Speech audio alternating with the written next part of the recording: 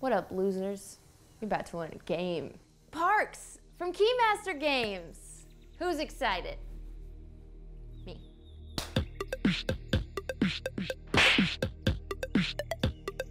In Parks, players take on the role of hikers as they journey across the various trails and ranges of America's great wilderness. As they venture into new terrain, players gather tokens from the sites they visit and use those tokens to visit national parks, then score points.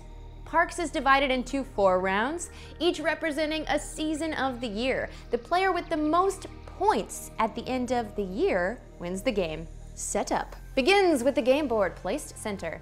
Align the 2 token trays next to the board to create a very tidy supply. Shuffle the Parks cards into a face-down draw deck on the top right of the board. Draw and reveal the top 3 cards, placing them in the Parks slots to the left. Shuffle the gear cards face down to form the gear deck on the bottom right. Reveal the top 3 gear cards and place them in the gear slots as well. Shuffle the canteen cards face down and deal 1 face up to each player. Place the canteen deck face down on the top left of the board. Shuffle the year deck and deal 2 cards to each player. These are personal secret objectives that provide 2 or 3 bonus points in the end game if the requirements are met, and you're gonna want those points, baby! Each player chooses 1 year card to keep and removes the other from the game. Shuffle the season deck and place it in the season area on the left. Reveal the top card, which will be the first of 4 seasons in the game. Next, create the trail by placing the trailhead site tile to the left of your play area. Separate the site tiles into basic and advanced. Advanced tiles have an asterisk on the bottom right. If you have more than 3 players in the game, include the waterfall site in the basic tiles. Otherwise, you don't need it. Get it out of here. Shuffle the advanced tiles and add just 1 of those advanced tiles to the basic tiles, and this is your trail deck for the season. Set aside the other 3 advanced tiles for now. Shuffle the trail deck and deal each of those tiles to the right of the trailhead site. Once all site tiles are placed, set the trail end to the right of the last site. The beginning goes at the beginning, the end at the end. Nature. Finally, assign 2 hikers of the same color to each player, placing them on the trailhead tile so they're eager and ready to go. Each player takes the matching campfire marker with the lit side up placed in front of them.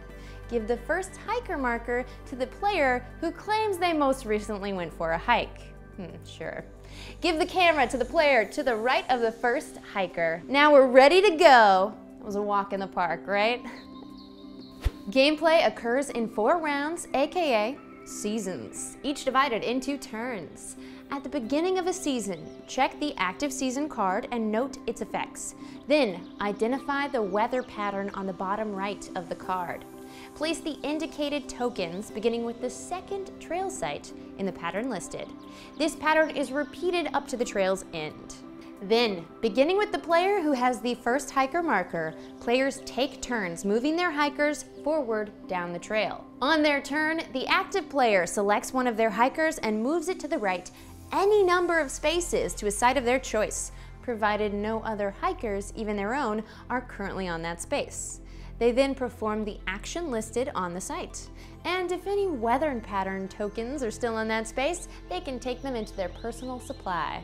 Let's take a look at the sites. 5 of the basic sites, forest, mountain, valley, waterfall, and ocean, each allow the player to take a resource token or tokens matching the icon on the bottom. For instance, if a hiker lands on this valley, the player earns 2 sunshine tokens and takes the bonus weather pattern token for free. Keep in mind, players are limited to 12 tokens max, so don't hoard too much. Nobody likes a hoarder, except for my dad. The Vista site allows the player to make a choice. Either draw a canteen, adding it to their personal area face up, or they may exchange 2 tokens of any type to take a photo from the supply to gain ownership of the camera. Let's look at both of those mechanics. The canteens allow a player to exchange water tokens for other tokens or actions. By filling the canteen with a water token gained on that turn, they gain the bonus listed. A player may have multiple canteens, but only fill each one once per season. Photos are each worth 1 point at the end of the game. Having lots of photos can provide some great catch-up points. Also, when you're old, you can look back on them. If the active player is in possession of the camera when taking a photo, they only have to exchange 1 token instead of 2. Additionally, they'll have an opportunity to take 1 more photo at the end of the season. Back to the sites, the advanced trail sites specifically. At the wildlife site, the player may exchange 1 token to gain a wildlife token. These tokens are wild. You get it? See what they did there? They can act as any other token type. However, they cannot be used as water to fill canteens, nor towards buying gear. Speaking of gear, at the lookout, players can reserve or visit a park, we'll get to that one, or they can buy a gear card. Gear helps a hiker with extra benefits throughout the game. When landing on the lookout and choosing this option, the active player spends the cost listed in the top right of one of the 3 revealed gear cards, adding that card to their supply. All gear cards have ongoing benefits, and some have instant benefits as well, which a player gains immediately upon purchase. Strategy tip: get some gear early. The reserve or visit a park option gives the player another option. Either reserve a park by choosing one of the 3 available park cards on the board, or drawing the top card of the park's deck and placing it face up horizontally in their personal supply. This park can now only be visited by that player. Visiting a park allows the player to pay the tokens listed to add one of the 3 park cards, or one in their reserve, vertically into their personal supply. Parks are the main way to earn points in the game, so visit them frequently. We're hikers, aren't we? Come on! The lodge site allows a player to exchange 2 tokens to gain any other 2 tokens. Wildlife cannot be earned this way. The river allows the player to spend 1 water token to copy the action from another site occupied by another hiker. One dynamic option each player has: the campfire. If a hiker is already at a site a player wants to visit, they may visit that site by flipping their campfire to its extinguished side. Campfires can be relit each time one of their hikers reaches trail end. The trail end is the last place hikers visit before the end of the season. When placing a hiker here, the player chooses one of the available areas and sets their hiker vertically in the farthest right available slot. The reserve a park action we already talked about, but the first player to take this option also gains the first player marker. Any number of hikers may reserve a park at the trail end, but only the first player to take this action gets that first player marker. Buy gear is another option, and the rightmost spaces provide a 1 sun token discount on the gear purchase. The 4+ slot can only be used in a game of 4 or more players. Finally, visit a park allows a player to exchange those tokens for parks. Once the player's 2 hikers reach the trail end, they are out of the round and pass on their subsequent turns. When only 1 hiker is left on the trail, they must move to the trail end and choose an action.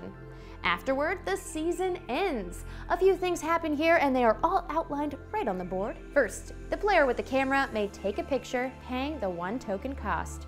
Empty the canteens, returning all the water tokens to the general supply.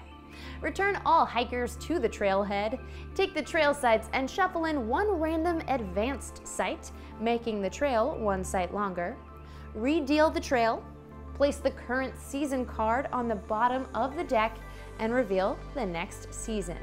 Apply the weather pattern, and now you're ready to start that next round. The game ends at the conclusion of the 4th season after the camera owner gets 1 more photo opportunity. All players reveal their year cards at this time and score all points from parks, photos, and the personal bonus from their year card if achieved. the player with the first player marker also gains 1 bonus point. Then the player with the most points wins all bragging rights for the rest of the day. Tiebreakers. The player with the most parks visited wins in a tiebreaker. If it's still tied, the win is shared. And that's how to play parks. Thanks so much for watching this video. Be sure and like and subscribe. And if you want to see more like this, you can always head on over to our Patreon page to help support us. We appreciate you.